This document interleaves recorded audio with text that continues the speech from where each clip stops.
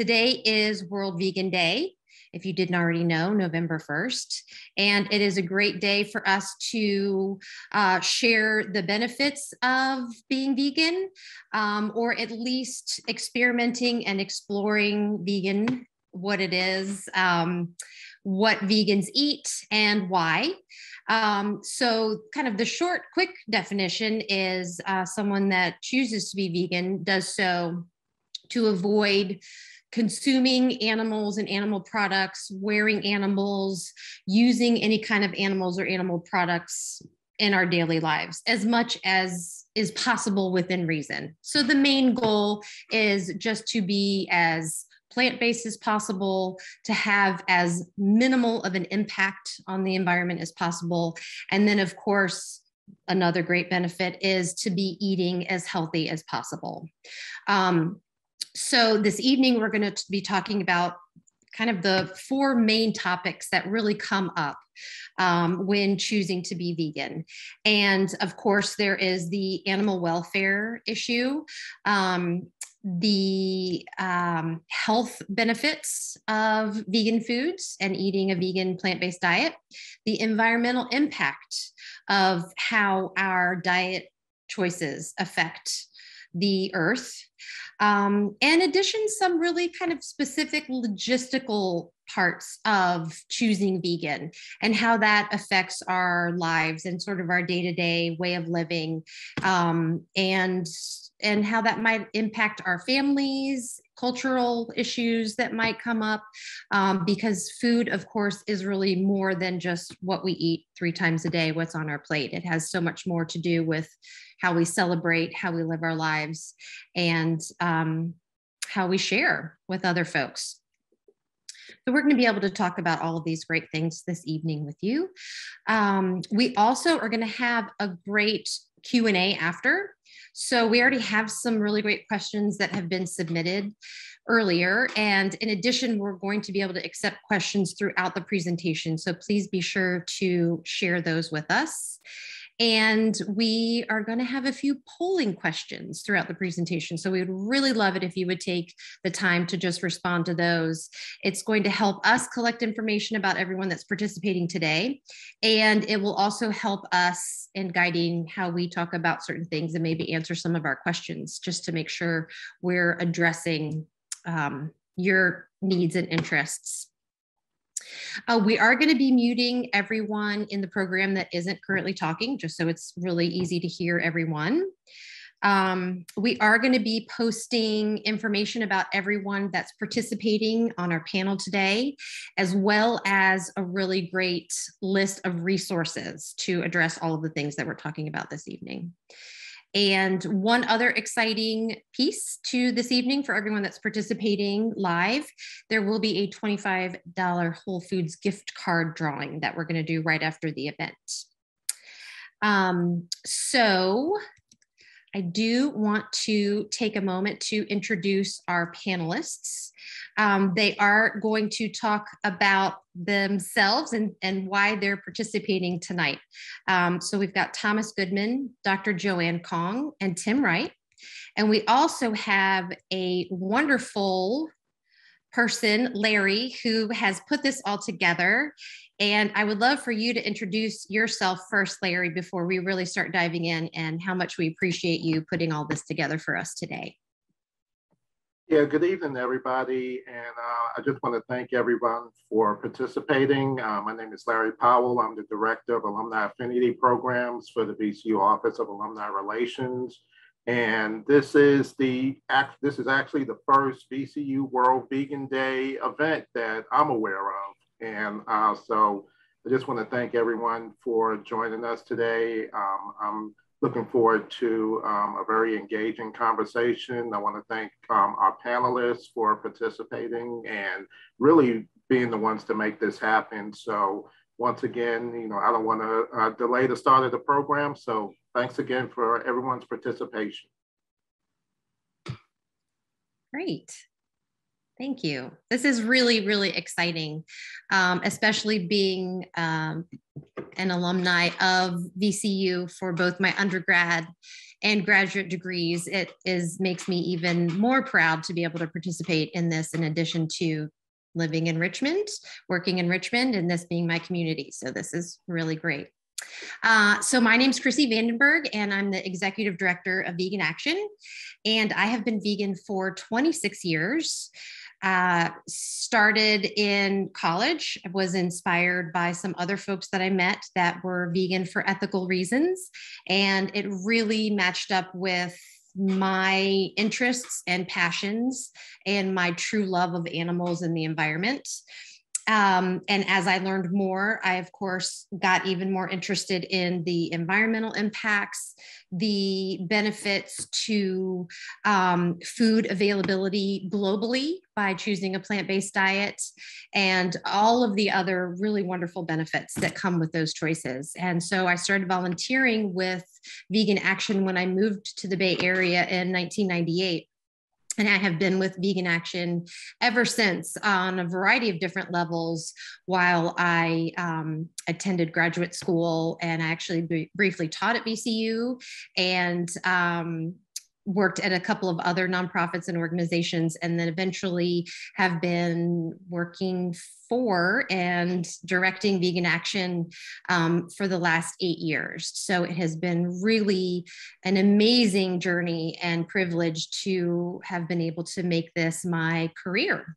And so I'm really grateful. And next, I would love to introduce Dr. Joanne Kong. If you could tell us about yourself. Hi, everyone. I'm so glad to be here. Thank you so much, Krissi and Larry Powell, for making this wonderful event possible. Over 20 years ago, I was on the faculty at VCU. Currently, I teach at the University of Richmond. And even though working and teaching as a professional musician is my day job, several years ago, I decided that being an educator, one of the most important and necessary things to do is to share information and educate people about the power of plant-based nutrition. And as you'll hear during this coming hour, veganism, it's so much more than just diet. It affects so many aspects of our lives. It's really about a philosophy of living. In addition to doing a lot of public speaking, my most recent project was a new book just published called Vegan Voices. Krissi is also in the book, and the link to the book is on the resources page. And I want to mention this book because it features essays from 50 writers around the world.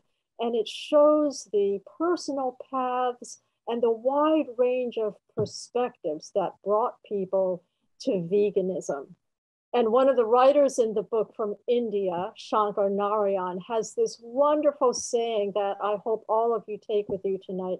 He says that veganism is not a destination, it's a journey. My own journey began way back in the mid-'80s when I read for the first time What Happens to Animals in Industrialized Factory Farms. For me, it was a real wake-up call. And in my advocacy, I point out that I'm like the prime example, when I was back there as a grad student, of where our collective awareness tends to be as a society. We're conditioned not to think about or even question where our food comes from. So for me, on my long path, it's more and more about educating and increasing people's awareness. And as an ethical vegan, the core of my advocacy is about widening and expanding upon our innate compassion for all living beings.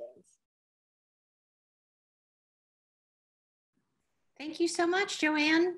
And before I move on, I would love to quickly ask everyone to participate in our very first poll question, which is, where are you in the dietary spectrum? So how would you identify your diet choices for the most part?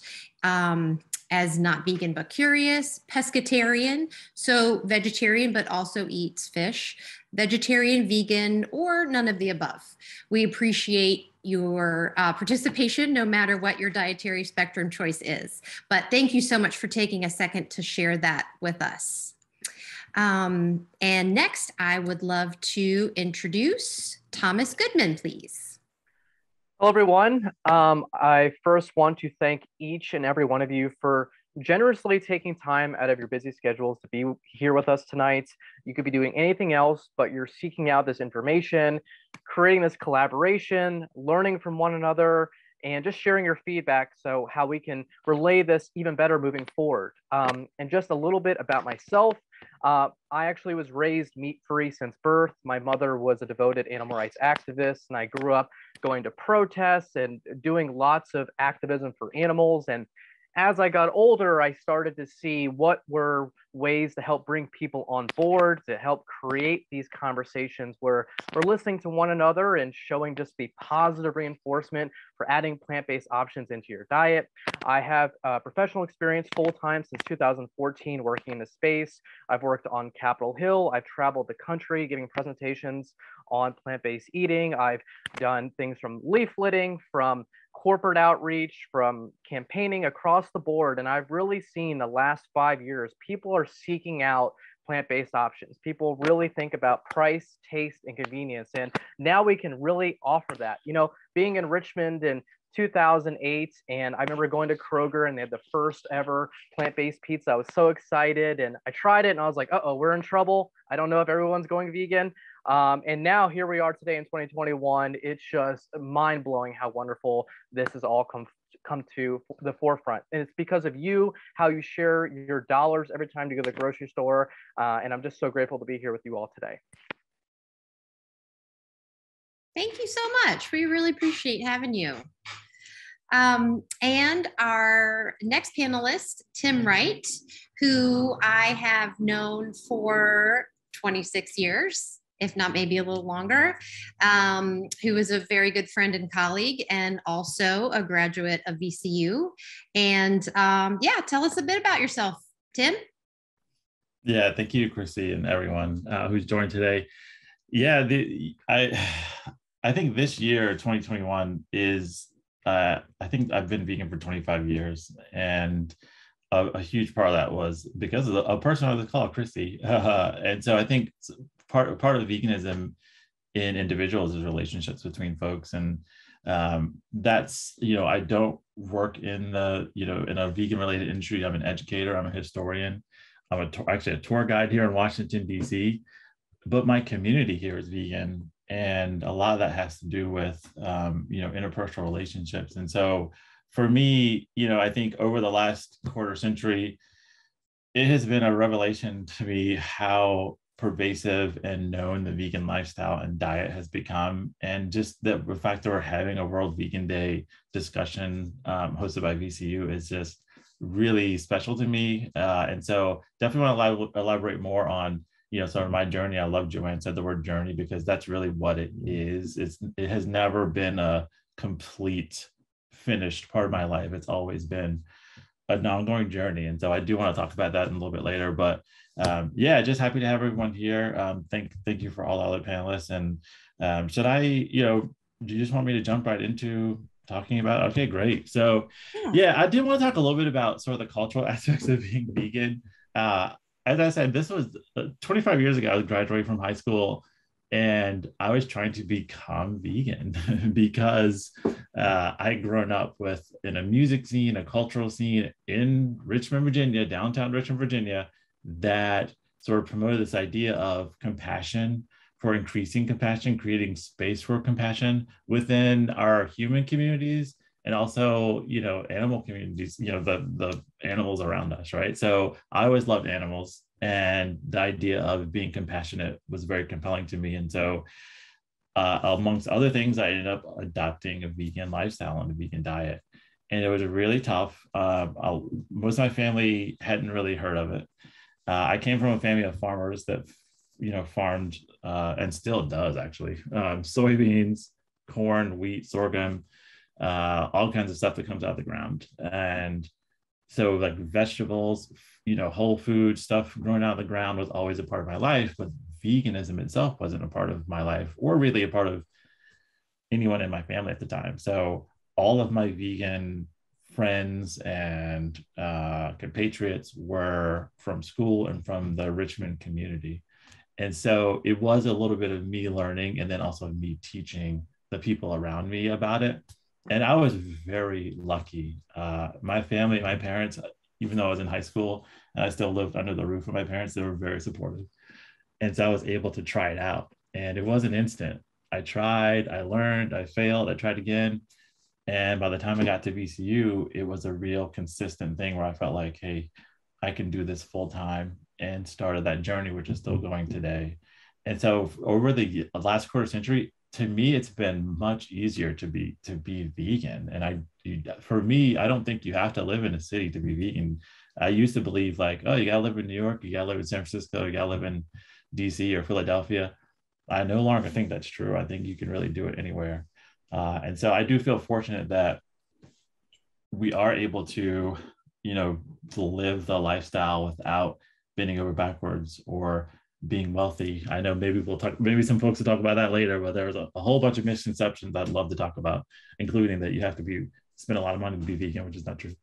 And then just this idea of going back to the basics, increasing compassion, to lessen suffering, to increase compassion. Being vegan for me is part of that. And so it was never like, well, can I give up this food, or is there a vegan version of this food? It was all about making the choices that sort of lessen suffering. But then along the way, it became easier to do those things, and so it was almost like second nature. And so the only pushback I really got in the beginning was from, weirdly enough, my pediatrician, because I was a varsity baseball player in high school, and so he was weirdly using that as sort of a question mark to whether or not I should not, eat animal products. But I told him I was going to try to stick with it, and he ended up being supportive of it. And then, once I go off into college, obviously I'm sort of making my own choices about my health. And so I continue to do that. So, culturally, to me, it's gotten easier. I haven't, I know there are probably folks that will have questions about like, what do you do in awkward social situations, or someone invites you to their home, what do you do? To me, it's part of my personality now. And so I don't feel awkward about saying, I understand, like, you're serving your barbecue, I don't eat meat, I'm vegan. And so to me, it's not an awkward thing. It's just like, it's part of who I am. And so I'm not, it's not an awkward thing. It's like, you're just sharing yourself with the other person. And so, true friends and neighbors, like, they're going to be okay with it, right? So to me, it's not an awkward thing. But yeah, culture, I do think it's just gotten easier. I mean, that's really sort of, I go back to that, but even just thinking about running around as a little kid on Schaefer Court, which I hope is still a thing down in Richmond, but running around Schaefer Court and trying to go to the VCU food hall. And in 1996, we couldn't really even get anything. Like, even the rice wasn't vegan, in the food hall at the time. And so we were really, really trying to piece it together piecemeal.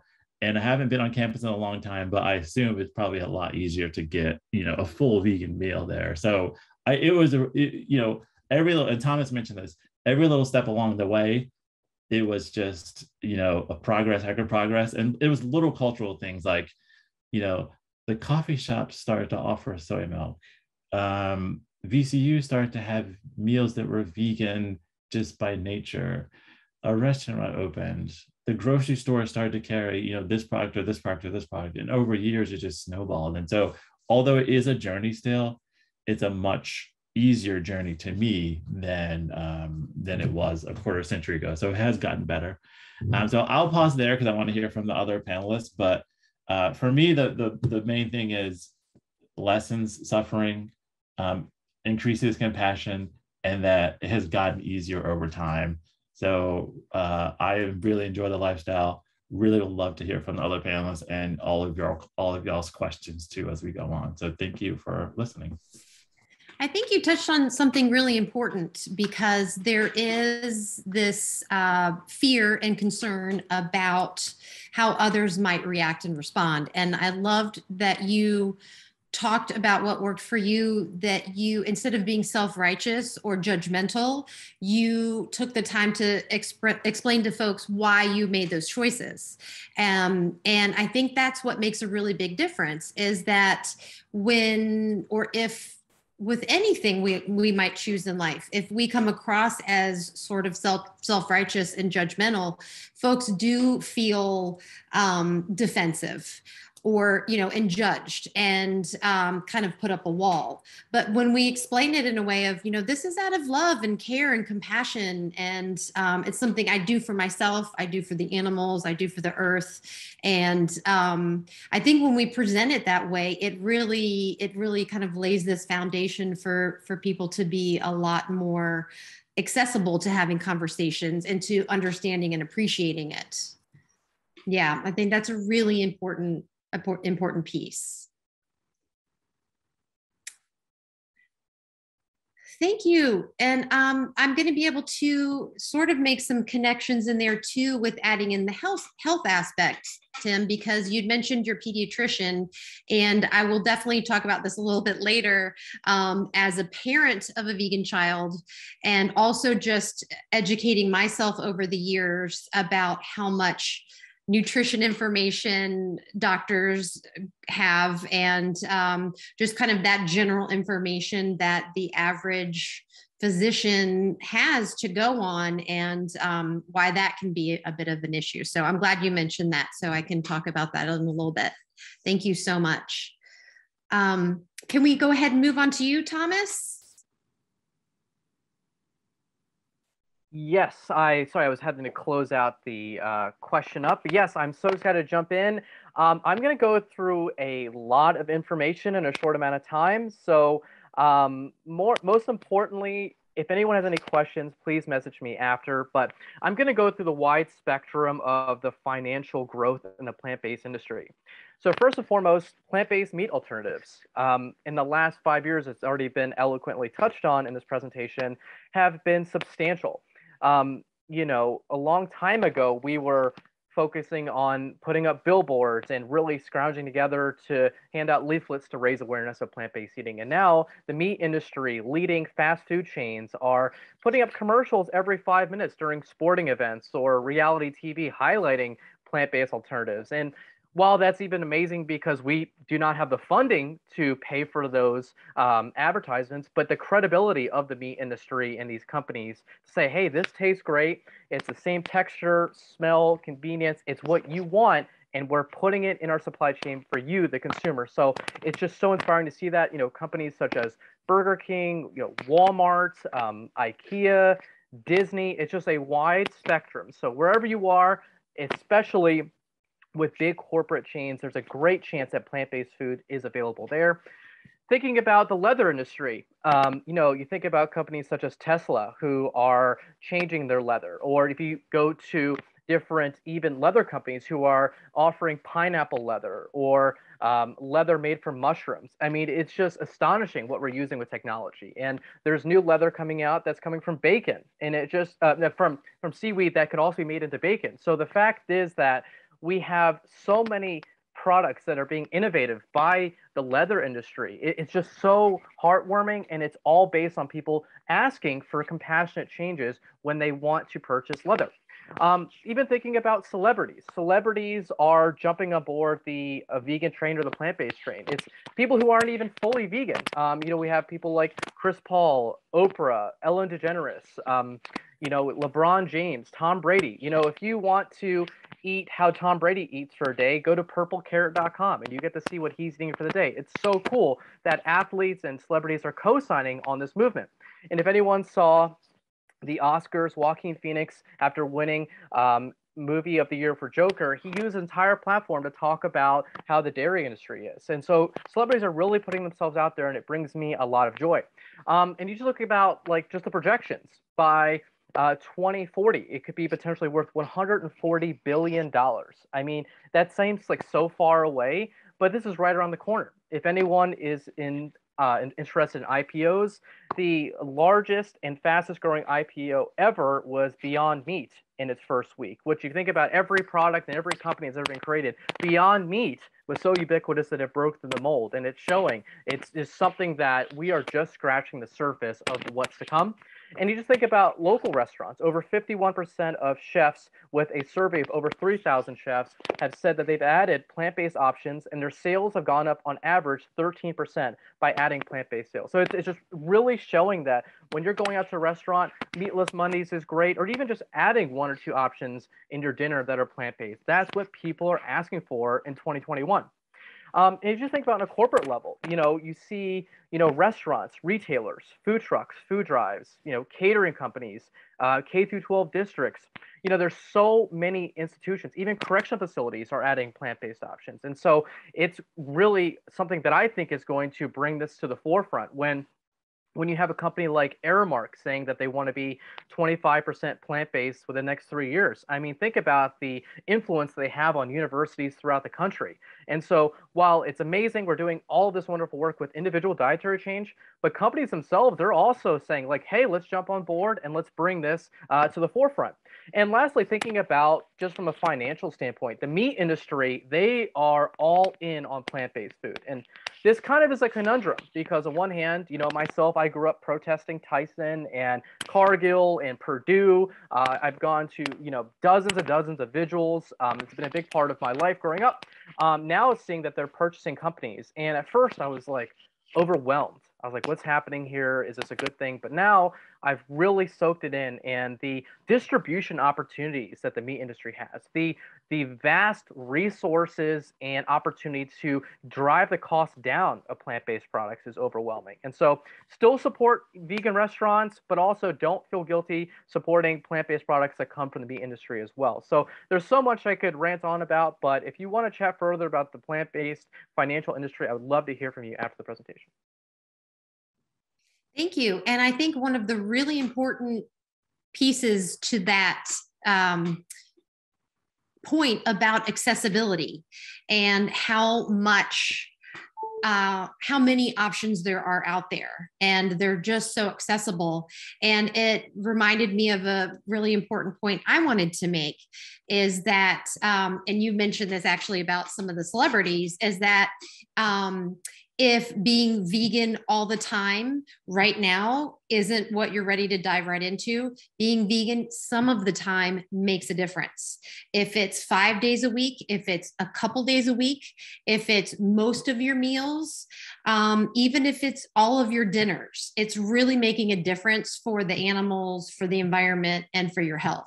So I think that's really important to think about, especially because these options are so much more accessible. They're so much more affordable, and it's just easier than ever now, which is really, really great. I wanted to take a look at our first poll question real quick, just in regard to our participants. Okay, so this is great. So the majority of folks participating are not vegan, but curious, which is really, really awesome. And then we've got some vegans, vegetarians, pescatarians. So we're really grateful for this really diverse group of folks participating. That's what we wanted. We didn't want a presentation just for vegans. We definitely wanted vegans to participate, but love that we have a really great variety.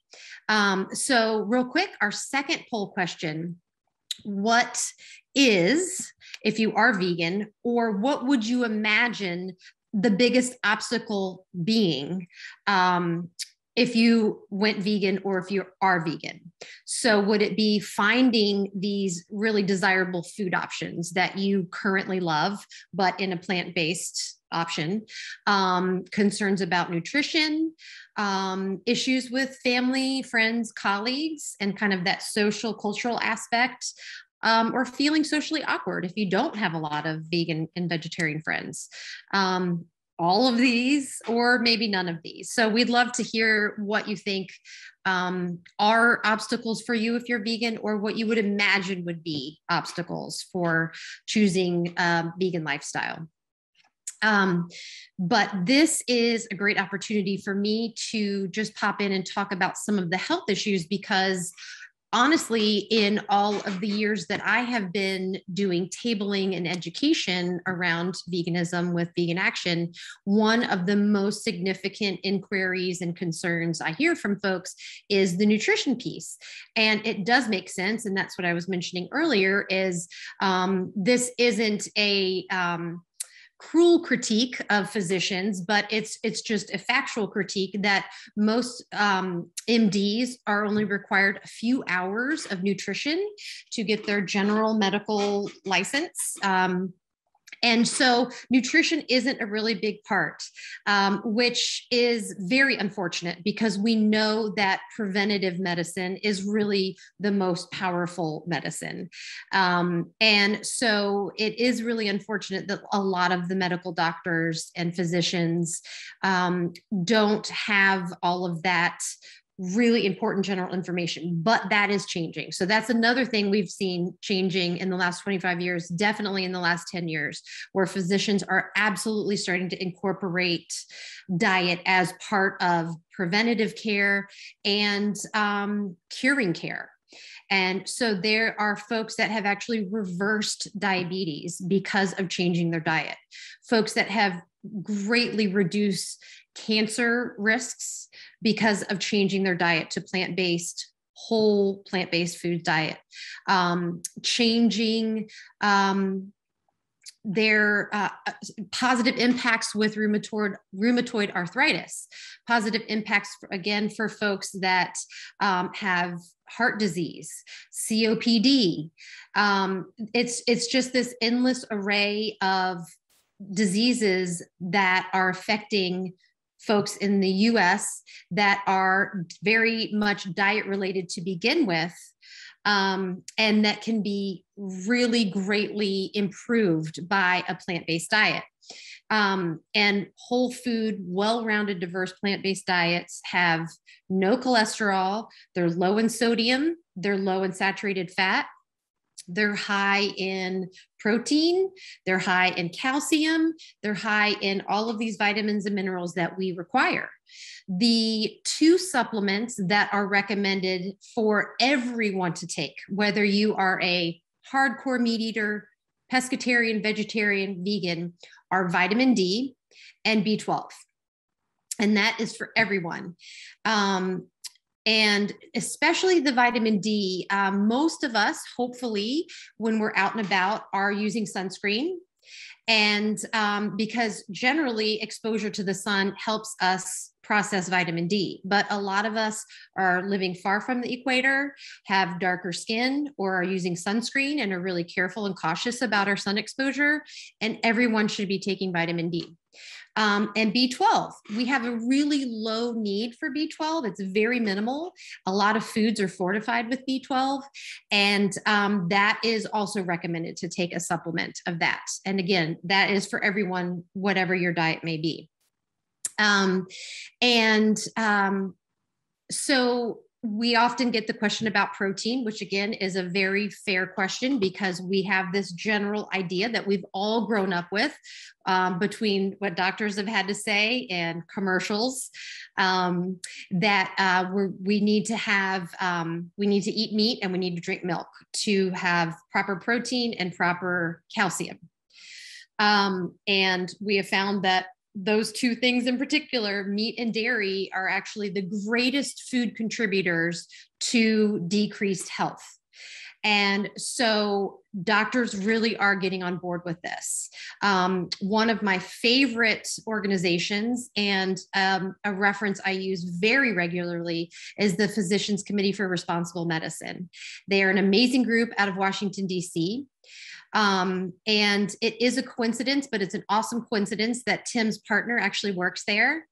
And they have just the most wonderful science-based, fact-based, research-based data on how a plant-based diet can really benefit our health. And as I mentioned, reduce major heart disease risk, cancer risk, as well as reverse some negative health issues that folks are experiencing. So it's really incredibly powerful. And it is really a paradigm shift to start to think about food as truly being preventative medicine, but it really is. And we just have to start seeing it that way. So I hope that we can get to a few questions later on today, because again, that's a really common area where folks inquire about being healthy and being vegan. And as I'd mentioned, I have a 16-year-old who born and raised vegan and is incredibly healthy. And just one anecdotal piece to share is we do have a pediatrician that is really supportive and really thoughtful. And he gets blood work done periodically, as most of us do, to just check our general health and well-being. And he had some in-house blood work done at his pediatrician. And the nurse came back in and said, "This is the best blood work I've actually ever seen." And it was really cool to experience. I wasn't surprised, but they were. And it was really great to have that opportunity for these folks in the office to recognize how healthy a vegan child is, because they aren't seeing very many. Again, I think that's going to start changing as well, but that was really wonderful. So I'm happy to share some resources in our resource list later about vegan pregnancy, raising vegan children, and just being really healthy. It's also really very affordable to eat a whole food plant-based diet, which is another great aspect. And as Thomas mentioned, there are so many wonderful options and substitutes. Like if you name it, there's a plant-based option, which we're so grateful. You know, like Tim was mentioning, when the coffee shops finally had soy milk, and then they finally had the tofu-y vegan cream cheese. And then they would, you know, so slowly there are these really great options available that we all love. Like there are so many delicious vegan ice cream options. It's hard to choose, but there used to only be two.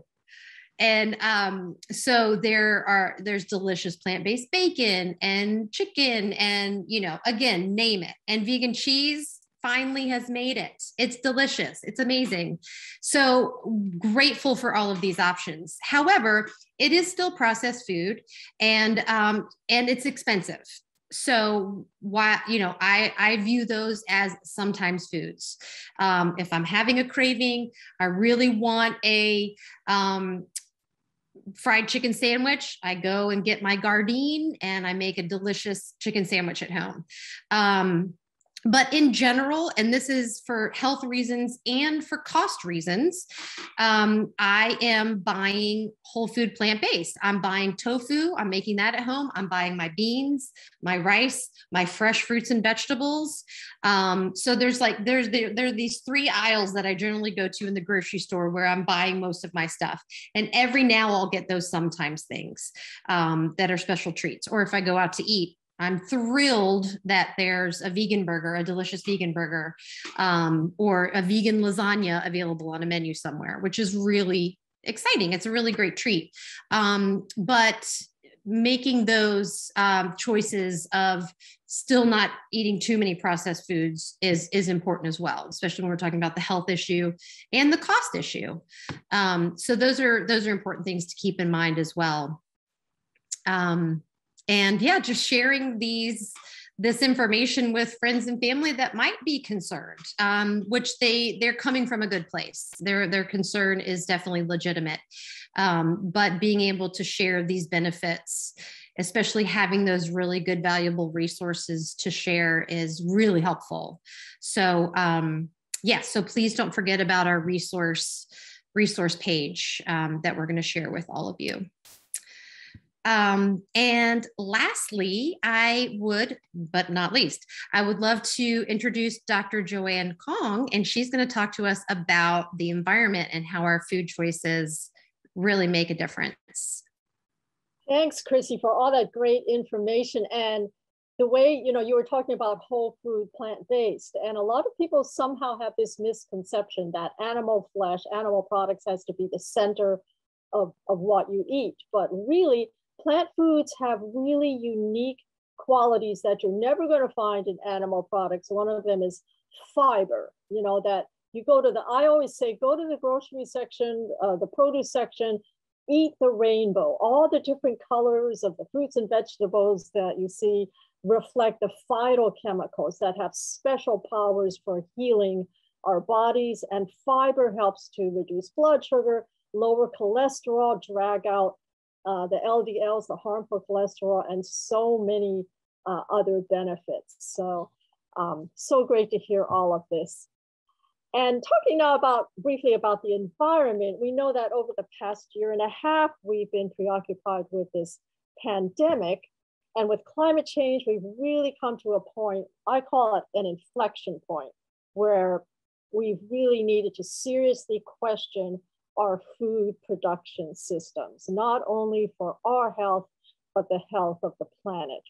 And in spite of the fact that we're seeing more and more damaging climate events happening with drought, wildfires, storms, floods, hurricanes, we, as a whole, we don't see the massive deforestation that's taking place to grow crops for livestock. We don't see species going extinct. We don't see the decimation taking place below the surface of our oceans. But the facts are now, they're indisputable that animal agriculture is the most destructive industry on Earth. It is a leading cause of climate change, species and habitat loss, resource loss and depletion. It's the #1 cause of ocean dead zones, pollution, desertification, antibiotic resistance, and world hunger. A global move to plant-based eating could save 70 to 80% of the land, water, and energy resources currently devoted to livestock production. I do wish that all could take this pandemic we've been going through as a warning shot, because over 75% of infectious diseases are related to animal exploitation. In fact, there are now currently about 8 types of avian flu now existing in factory farms around the world, with the potential to be more lethal than COVID-19. Some of you may have heard of Dr. Michael Greger, who's one of the top plant-based docs, and there are so many out there now. He says that every animal in a factory farm is like a test tube, capable of brewing up the next virus. So that's why your individual choice as a consumer will have tremendous impact. And Thomas has already spoken about, what your dollars can do. We can send a message that going plant-based is not only for health, it's for the planet, it's for the animals.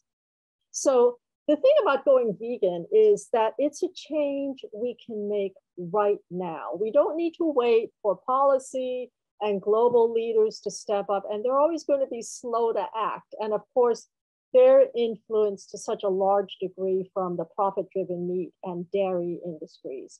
But we as individuals are making a choice. We're making the choice that we're becoming more and more aware of the power of food for a more sustainable life.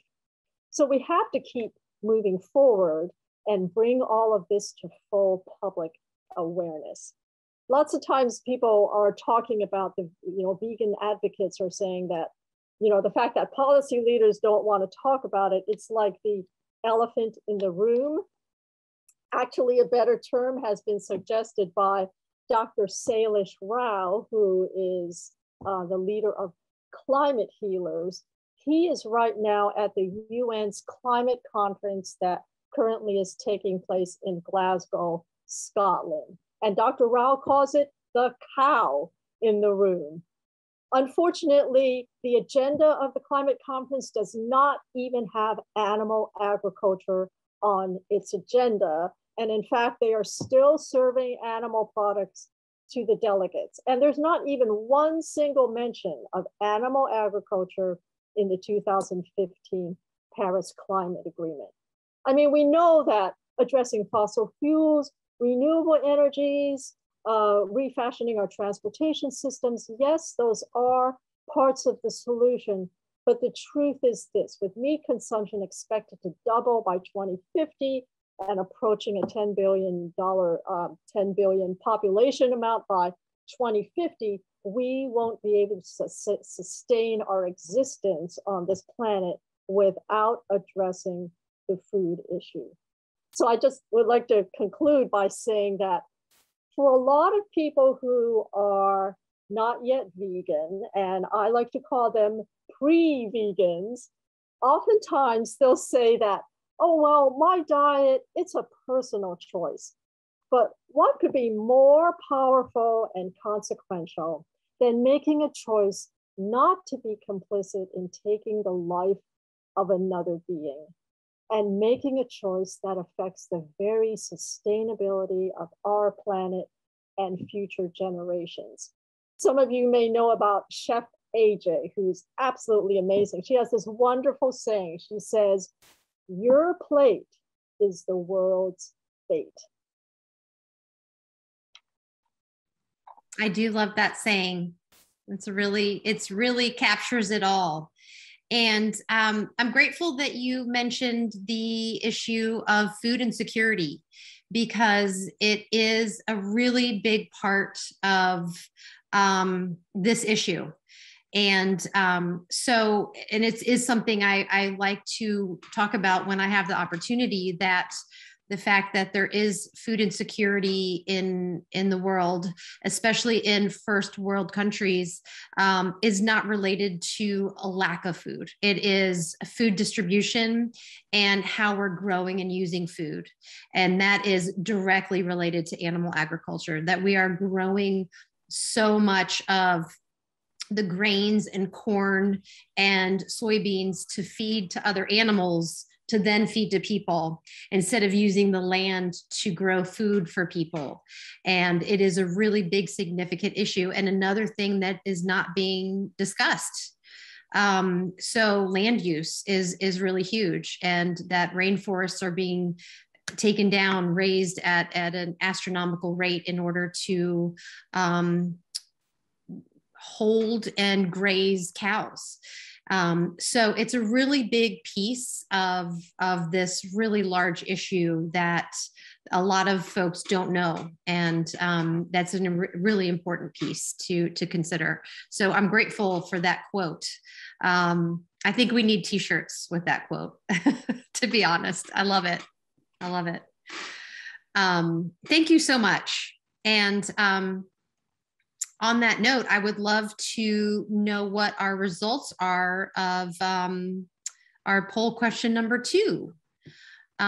Okay, so the results are pretty consistent to what I would say I experience when I'm talking to the general public when I'm tabling for Vegan Action. So definitely questions and concerns about proper nutrition. And so I think that's great. That's important, because that's a key part of choosing plant-based, and make sure you're doing it well and feeling good about it. So it's not just eating fries and cereal and pasta, because nobody's going to feel good if that's all you're eating. So I'm grateful that that is a concern that people have, that they want to make sure they're eating well and doing it right. So that's important. And then the second most common obstacle is finding an abundance of these desirable food options. And so I think that's a really good question too, is sometimes when I do cooking demos, one of my favorite things to make is lentil tacos. So lentil tacos are a really great, or seasoned lentils are a really great substitute for ground beef. And I've learned over the years that a lot of people have never had lentils, which of course, to me, being vegan for as long as I have, I am immediately a little bit surprised. But then I'm like, well, a lot of us grew up with certain foods, and that's what we end up just cooking and eating as we become adults. And it's just kind of habit and what we're familiar with. So an important part of learning about what plant-based foods are available and accessible is branching out a little bit and trying new things, trying quinoa, which is really delicious, and expanding your cooking skills and trying to cook and make new things that maybe you haven't tried before. So checking out some really fun food blogs and trying some new recipes, because all of the substitutes are there. So baking your favorite thing, but making it vegan, easy as can be. And I'm telling you, anything and everything that you make at home right now, you can do vegan, and it's going to be just as delicious and really easy. So I'm glad that a lot of you had pointed that out in the poll. That's really, really great. So again, please don't forget about the resources that we're sharing. So I would love to know, for those of you that are vegetarian or vegan, what motivated you to make that choice, or what would motivate you to make that choice or sort of go in that direction? Like, what is it that drives you the most? A lot of folks that I know genuinely choose that initially for ethical reasons or learning about the animal suffering piece. But I'm meeting more and more folks that choose vegan for the health benefits first and foremost. And some folks do it make that choice out of being practical. So it could be just as easy and just as practical, but just not using these animal products anymore. So we'd love to hear what that motivating piece might be for you. And we definitely still have some time for a little bit of Q&A. And Larry, if you could lead us into that, that would be great. Okay, can you guys hear me? First question is for Thomas, and one of the questions we got in the Q&A is, do you think it's best to focus time and resources on food tech instead of grassroots? First, whomever asked that, that's such an integral question. I'm so glad that you did. And I hate to be cliche, but you cannot have one without the other. On one hand, we can create the vast options that we have, and with different avenues that we already are tapping into going to 2022 with even lab-grown meat. I mean, things are just going to just spiral to the places where we could officially end factory farming in 20 years in the United States. I mean, it's right here on the precipice. But at the same time, we still need the grassroots outreach, going to local restaurants, and not even just local restaurants, but national chains. There's so many product launches happening all over the country. For instance, at Plant Dining Partnerships, we are urging Wendy's to carry a plant-based burger alternative. And so what we do is we work with volunteers all throughout the country to go into the 3 locations, Jacksonville, Columbus, in Pittsburgh, who currently are test trialing this, and say, hey, I want this option. You only need 10 people a day to ask for this option, to keep it on the menu, to go nationwide. And these actual launches are usually in locations that may not be as progressive, who may be less open-minded for maybe even these plant-based alternatives. And so if they're successful there, then it goes nationwide. So I am very, very excited what's happening. There's products coming out, especially for me, that brings me the most joy is seeing in the plant-based seafood industry, Good Catch Foods are releasing products that are just so overwhelmingly good. And we've been waiting for a couple of years to reach that. And also from an altruistic perspective, whenever we save chickens, obviously 9 billion animals eat in the United States every year, roughly, unfortunately, 88% of them are chickens. So whenever I see plant-based chicken alternatives, I am so excited to see this. And so I recommend go do activism locally, going to local restaurants, and even bringing your friends. And people call it the vegan veto card. Say, hey, I want to bring my friends, and there's 12 of us, but unfortunately, you don't have any vegan options. What can we do? And quick plug, it's a shameless plug, but please message us at plantdiningpartnerships.com, and we will drive advertisement sales to those local restaurants to carry those plant-based options and continue this conversation. So we would love to hear from you if you're interested in doing activism. Thank you, Thomas. Another question, and any of the panelists can address it. Please address lunchbox menus for elementary age children.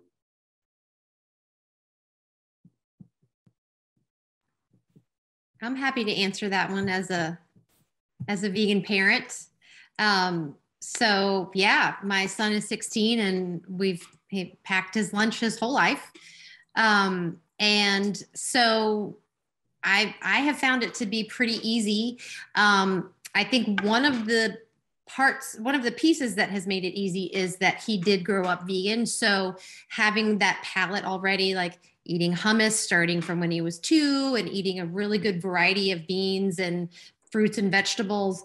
But I would say some of the easiest things are just chopped up fresh fruits and vegetables, hummus, soy or coconut yogurt.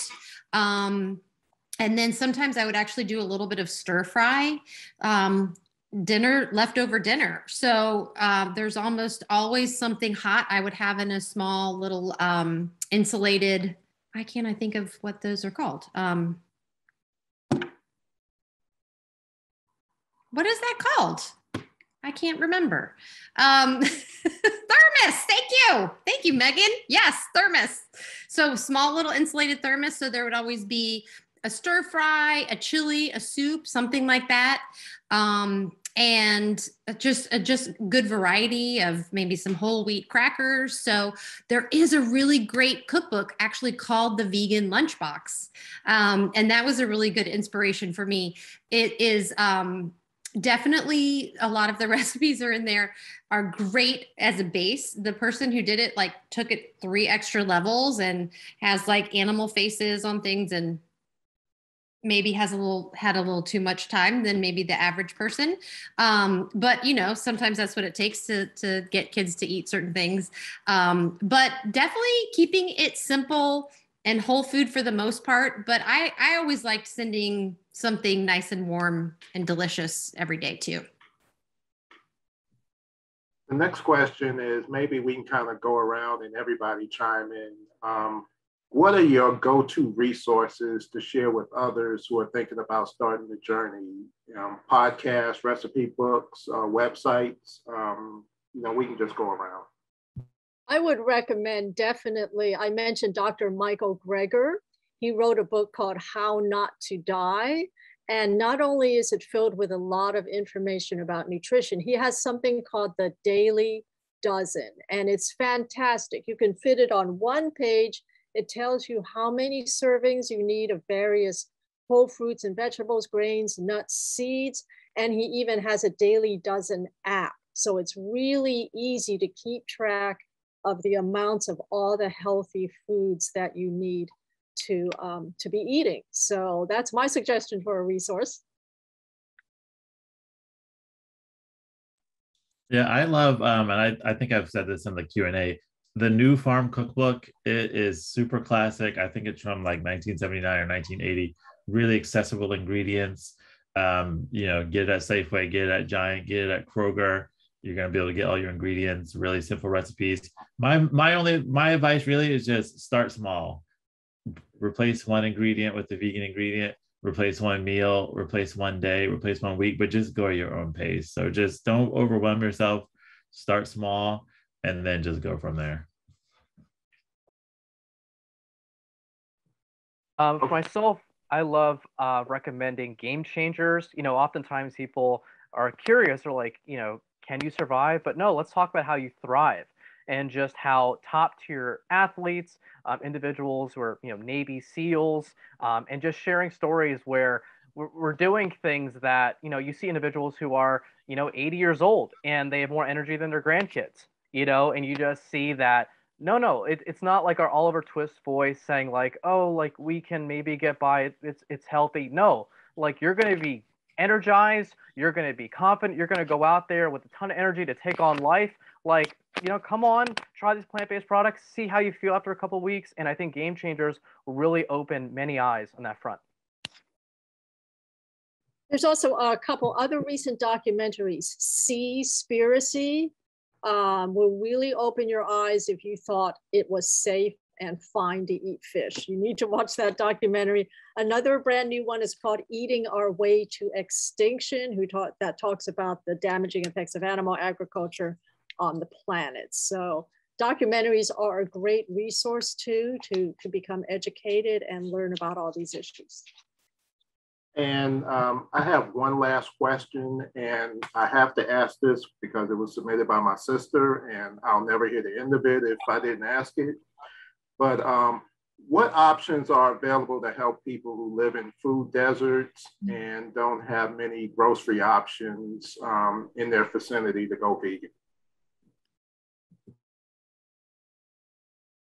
Yeah, well, first I want to address that is an area that is a glaring concern. Like, to be full transparency, that we have right now in our movement, that there are certain communities that do not have equal access to plant-based options outright. If you even go to local retailers, there's not the same abundance of plant-based foods.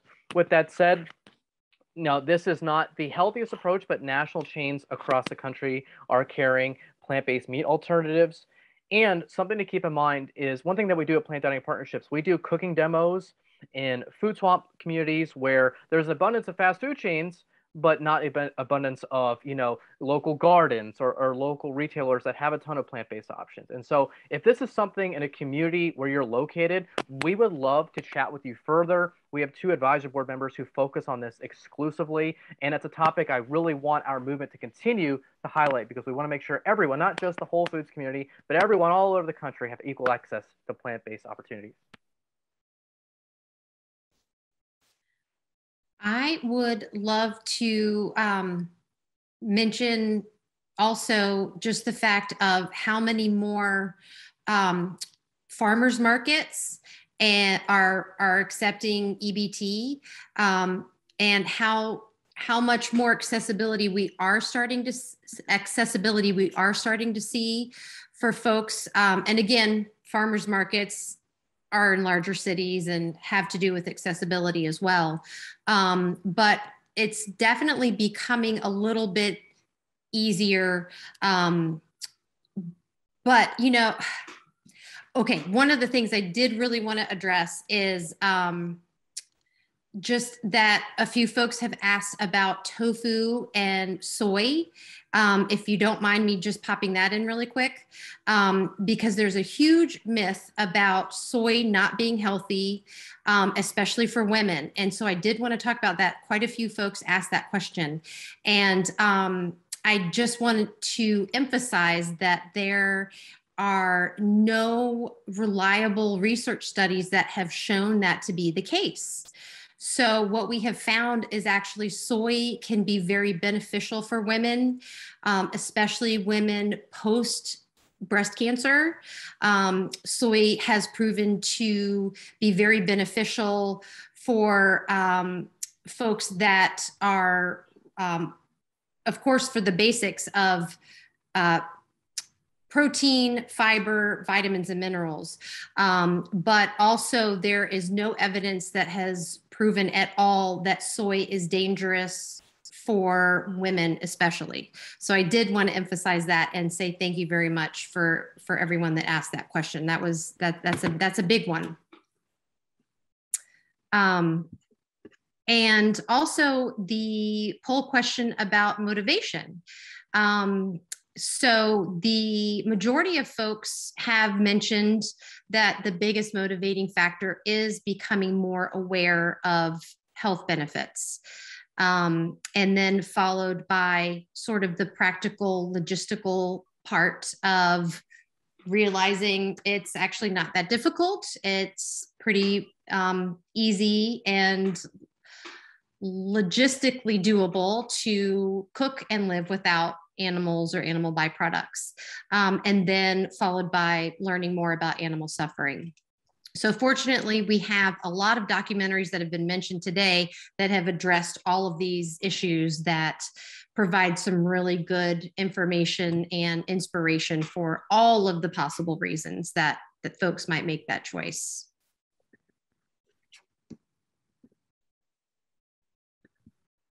And Krissi, I think we can wrap up. Okay, well, I want to say thank you to the panelists for taking time out of your evening to participate, and a really big thank you to everyone that has logged in and joined us live today. Thank you so much for joining us, for asking really great questions, participating in our poll questions, and help us understand better who has joined us tonight. We would love to have some feedback from you. We will be emailing you an evaluation if you don't mind taking the time to fill that out and provide us with your thoughts and information. We'd love to keep doing this every year and maybe a few times throughout the year. So any information that you could share with us, we would really, really appreciate it. And Larry will be reaching out to the winner of the Whole Foods gift card as well. So thank you all so much. And please have a great rest of your evening and a great rest of your week.